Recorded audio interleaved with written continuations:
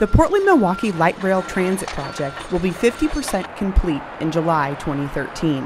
While the project will bring new transit options to the Portland region when it opens in 2015, right now it's creating family wage jobs.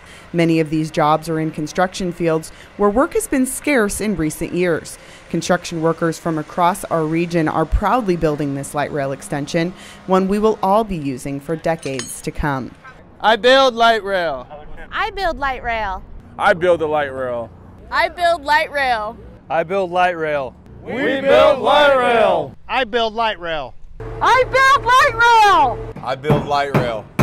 I build light rail. We build light rail. I build light rail. I build light rail. We build light rail. I build light rail.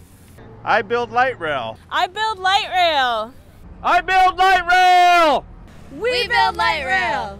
For more information about jobs created by the project, as well as project construction updates, visit trimet.org/pm.